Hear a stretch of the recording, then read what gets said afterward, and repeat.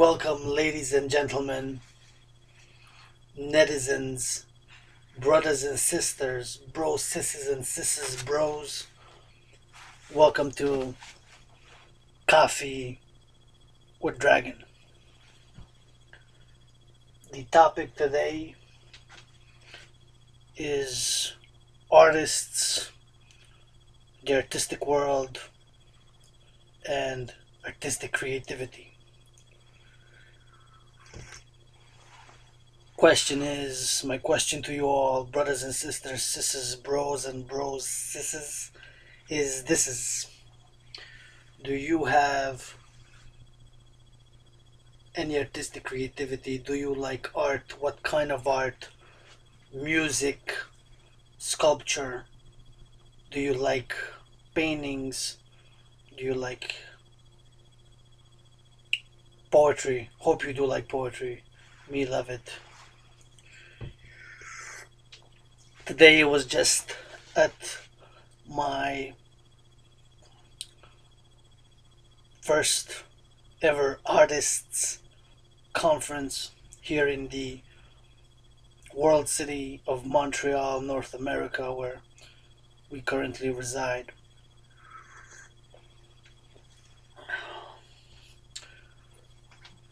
It was a good event, a good experience for me personally. Have met different artists, have met different people, were involved in the struggle to make a living out of the art. And as the saying goes, the starving artist. Myself, am not starving, thank goodness. But it's a struggle, of course, for artists to make a living, and of course to pierce the market, whatever their niche market is, since the universe of art contains different disciplines. Myself being multidisciplinary, meaning I'm a poet, the world's greatest living poet. I'm a writer, screenwriter, short story, songwriter, impersonations, do some radio, and stuff like that.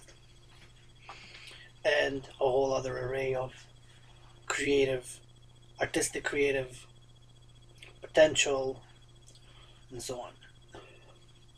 So this was a first. It was organized by an organization here in the city of Montreal called Yes, located at 666 Sherbrooke West in Montreal, that helps artists, however they have a certain age for certain programs. So it's I believe 18 to 35, myself being 33, of course I'm eligible, and different criteria for eligibility and different conditions, but in the general they do help people and mentor and have mentorship programs, and they organize seminars and such, and through them have been they were the organizers of this event.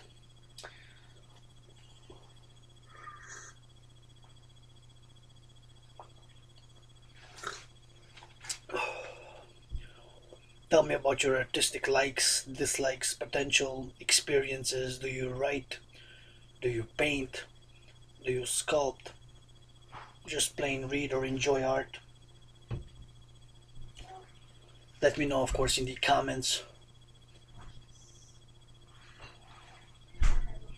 So, yes, it stands for Youth Entrepreneurship Services, and they offer different integrated services for business, for creative, artistic individuals, and such, and such, and such. And have, of course, attended seminars and lectures and events, but this is the first conference as they have it. It's been a few years that they have it on an annual basis. Myself at the moment am looking for opportunity to grow and to make a living out of my art, my poetry, songwriting, and in the coming days, weeks, months ahead, we'll be pursuing to give my creative gifts to the world and share it with the world, and one topic I want to discuss specifically relating to the art world and artists. First, I have a question.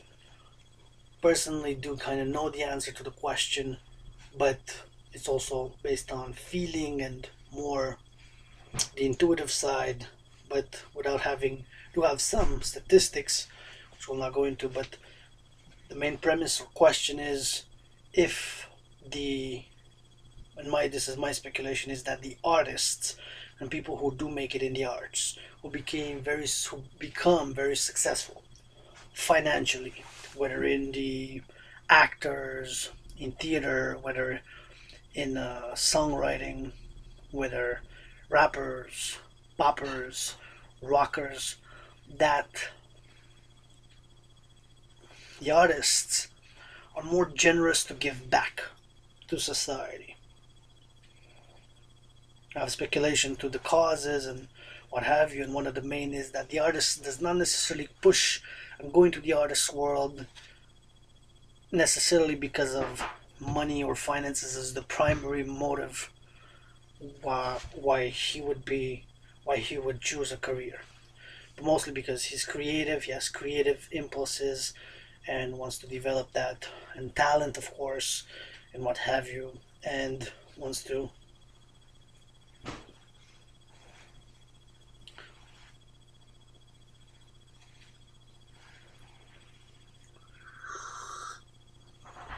so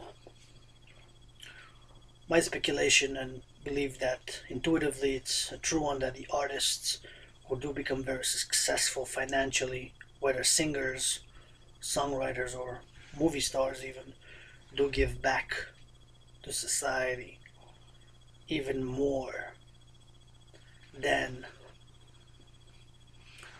than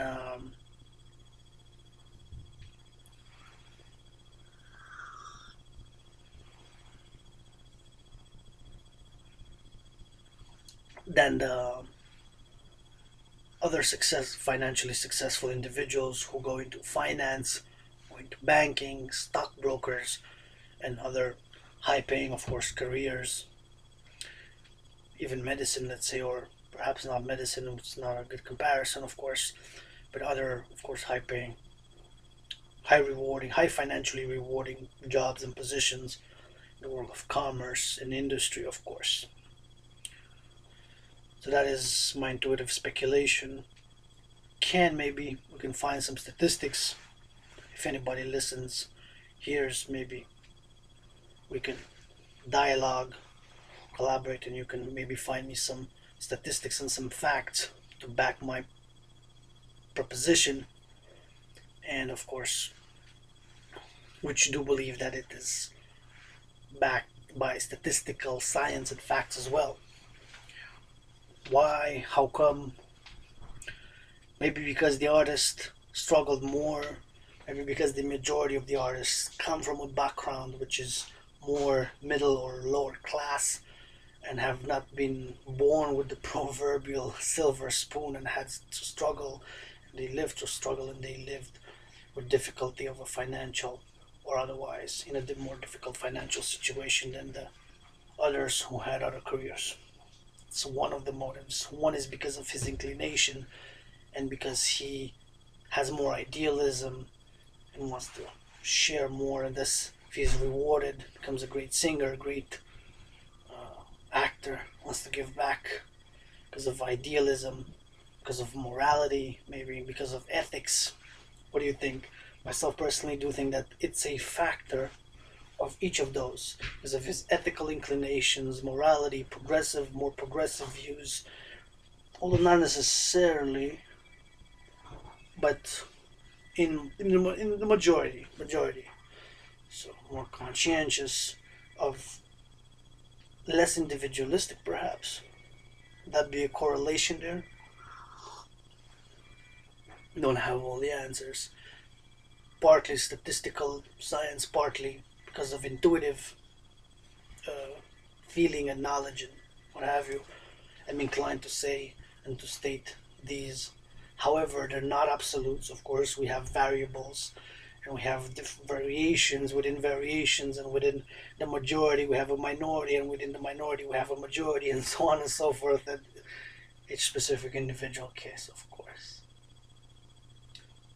lest our ignorance and folly be known. One thing was a good overall experience. The only criticism that I have for Yes in this regard, not that they don't offer um, programs for those who are not financially well off or who are on social assistance. They exclude for them to pay a fee to open a dossier. However, for this conference, there was no such thing, and each and every individual, regardless of financial situation, had to pay $35. And I've been thinking that somebody who's like myself, financially tight, precarious situation, even though he's a great talent, has great, he wants to attend, but on a month, that $35 is really a big expense. I was thinking, and the only criticism, of course, is this for the event is that perhaps they should have get those who are social assistants or financially less wealthy to just pay perhaps half of the 35, say 17 or even 25, or a bit less, as a gesture of solidarity, as a gesture of solidarity. That would have been, of course, my wish and desire. However, in myself, living in a financially precarious situation, this could have not financed or donated any monetary or financial capital to for such an endeavor. But nonetheless, it would have been something that we would have liked, of course, to see as a small gesture for solidarity across the financial divide gap that is and has been growing tremendously. Canada, United States of America, Western world of the world since 1984.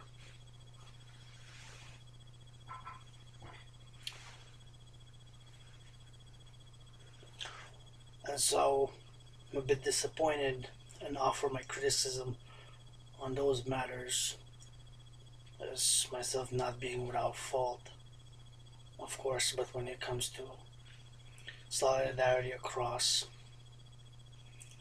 classes with my fellow 99%,